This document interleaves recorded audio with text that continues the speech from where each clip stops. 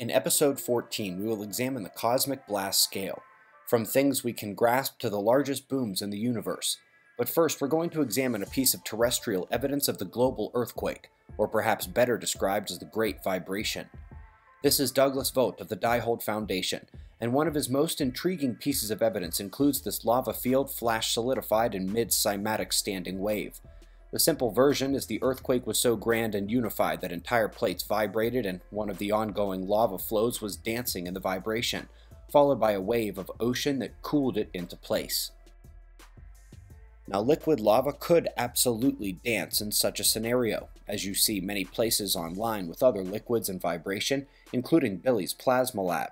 The mainstream science issue is that such a vibration would require an earthquake unlike anything ever known, a globally resounding effect.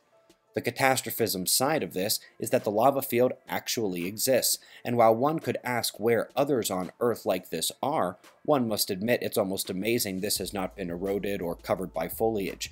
It is actually sort of unreal looking of a scene, but imagination won't suffice to explain it. Now let's get to some energy scales. We have to begin with the erg because it's the commonly used unit for cosmic blasts, and 1 erg is equal to the power of approximately 600 billion electrons. Sounds like a big number, but many more can be found in your pinky finger. In fact, more than 1 million ergs are involved in one single heartbeat. This can be expressed as 10 to the 6th power, and so now for comparison, the Japan earthquake released about 10 to the 24 ergs of energy. When you raise the exponent, it's a world bigger, sometimes worlds bigger.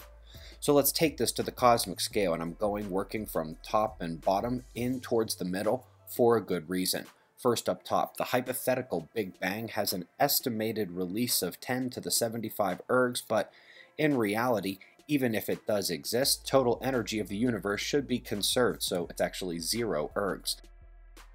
Down at the bottom, surely nanoflares on the Sun could drop to extremely low numbers, but for flaring relative to space weather purposes, you can pretty much go up to 10 to the 32 ergs, which is about the maximum estimate for the Carrington event in 1859, the greatest flare in recorded history. Back to the top, the so-called hypernova and supernova, the blasts which signify the end of the star. Those energies can be phenomenal, with the difference between hypothesized types of supernova resulting in that enormous difference in energies released. Now we're going down to orange, the regular nova, or shell-like ejection, which does not destroy the star, but would likely obliterate the planets or at least sterilize them were they to be found around them.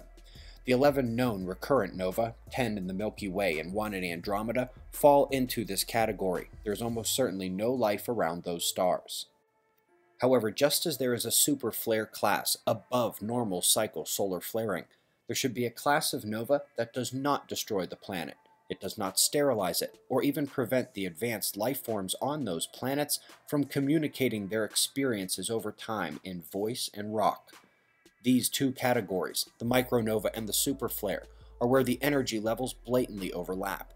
This is because of the low level of the shell release which is possible, may only involve sparse ejecta, or which may only include electricity and not so many larger chunks.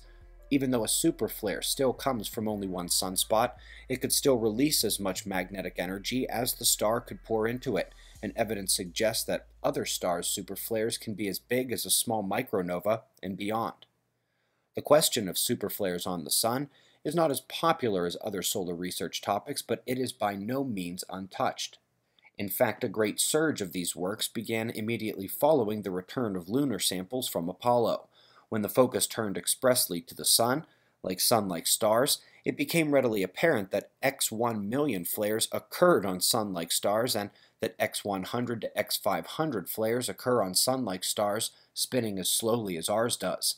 This leads to numerous studies confirming the potential for superflares on the Sun on relatively short timescales, much shorter than the 12,000-year cycle described by many catastrophist researchers, with something 100 times the Carrington event or stronger potentially coming every millennium. If true, this implies the Sun can go even bigger on multi-millennial timescales.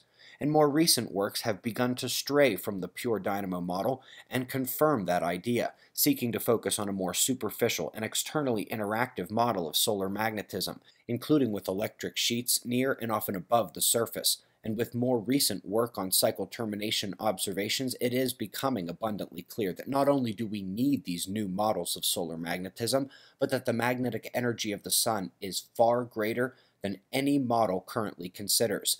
That same force is what makes superflares on the Sun a very real physics risk, and when they occur, the main question is whether or not they are aimed at Earth or they're aimed away.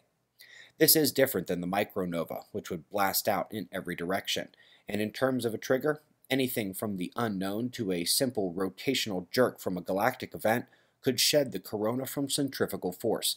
Imagine you're carrying soup into a quick 360 spin. Out goes the soup in every direction, if not the spoon, bowl, and tray as well.